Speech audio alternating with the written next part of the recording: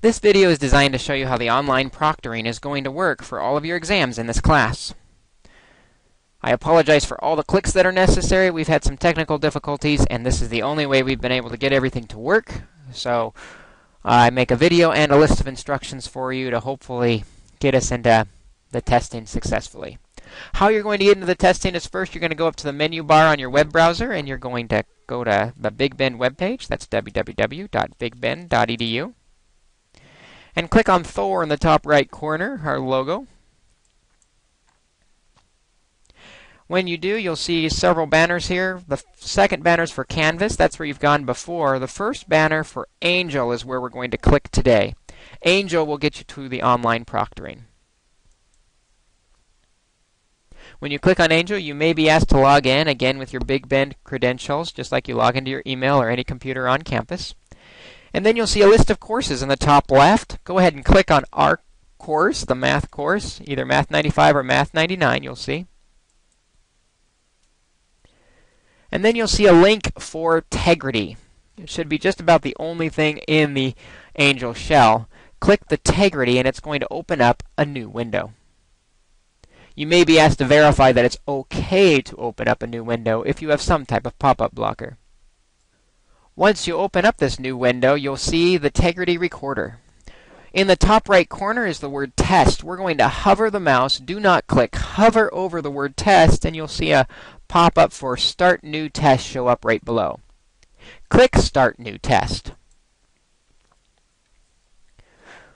When you click Start New Test, the Tegrity recorder will load, and you will see a pop-up that verifies that your webcam is working and your audio is working. You can adjust the audio volume. You probably want to try and avoid seeing all this red at the top, so you can adjust it down to get less red.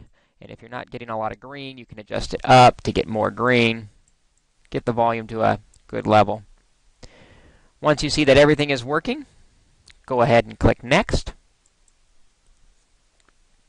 And you're going to be asked to verify your identity. The way you verify your identity is you're going to smile for the camera and you're going to hold up some photo ID that verifies you're who you say you are. This could be either your Big Bend ID or it could be your driver's license. Most common, I see people use their driver's license, but something with your name and a photo so I know it's you taking the test.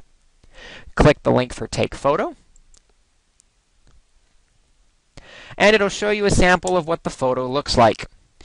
If you think you look beautiful on the photo, go ahead and click Next, or you can retake the photo if you desire. There are some instructions that'll pop up about where the recorder is and what it looks like.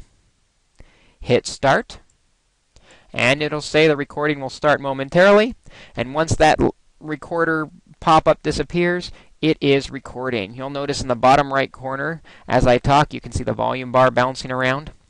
What this is recording is the webcam is recording you, and the screen recorder is recording what's on your screen. At this point, you're going to need to do two things before you start the test. The first thing you're going to want to do is verify that you have completed your workbook. So at this point, you will hold up your workbook to the camera and flip through all the pages that correspond with the current unit so the webcam can see that you have filled out every page in the workbook. You want to see every page in the workbook so that you can get full credit for the workbook being completely filled out. After you have flipped through the workbook, you're going to be asked to verify the test-taking area.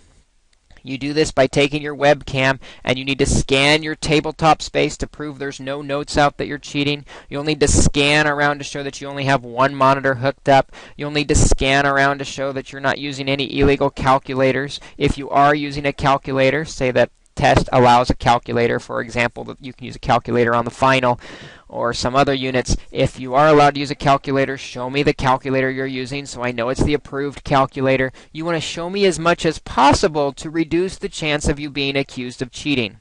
This is your security, so don't be afraid to show me too much around your test-taking area. Once you've done that, you're ready to take the test, so you'll put the camera back up in position so that I can see you working.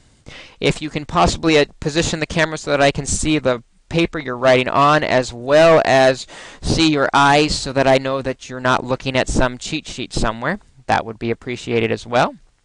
And then you're ready to take the test. You'll simply have to minimize the Tegrity window.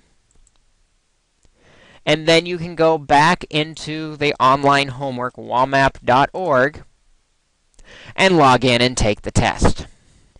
After you're done with the test, and you've submitted the test, and you've seen your preliminary score on the test, after all of that is done, you're ready to stop the recording. In the bottom right corner of your screen, you'll see a stop recording button. It's like a stop on your VCR or DVD. Click stop recording. You'll get a pop-up that says, do you want to end the recording? And the moment you hit yes, the recording stops. And that's all it takes to do the online recording. It's very important that you leave your computer on and connected to the internet for the next 15 minutes to allow the recording to upload to the internet. If you disconnect from the internet or if your computer battery dies, the recording may not be saved.